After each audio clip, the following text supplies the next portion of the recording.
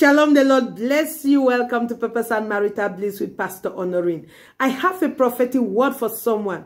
God says I should tell you He is looking for people who are ready to make themselves available, to make their marriages available, for Him to use as an example to prove to the world that marriages still work. God is looking for kingdom marriages to use as a showcase, to use as models, to prove to the world that marriage still works. In other words, God wants to use your marriage to show off to the world that in this kingdom, marriages still work.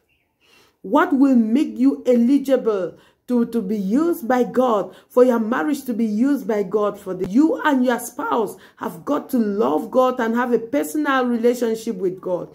And then secondly, you've got to live according to the precepts of God. You've got to align your marriage, align your will, live according to the precepts of God and be in line with purpose. Make yourself available and God will use you. God will make your marriage His business. God will make your marriage His personal business. God will ensure that your marriage works. God will ensure that your marriage is blessed. God will ensure that your marriage is whole and healthy and hearty.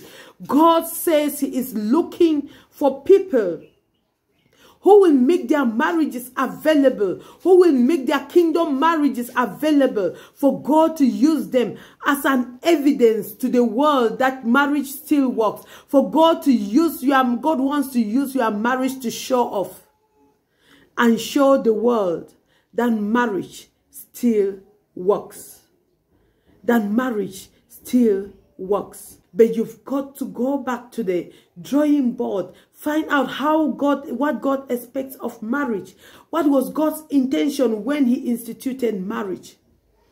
Find that out and align yourself to God's will. There are some things that God expects of marriage.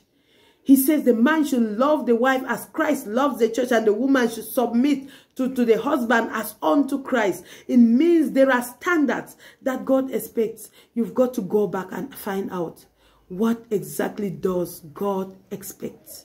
Hallelujah. God bless you. Shalom.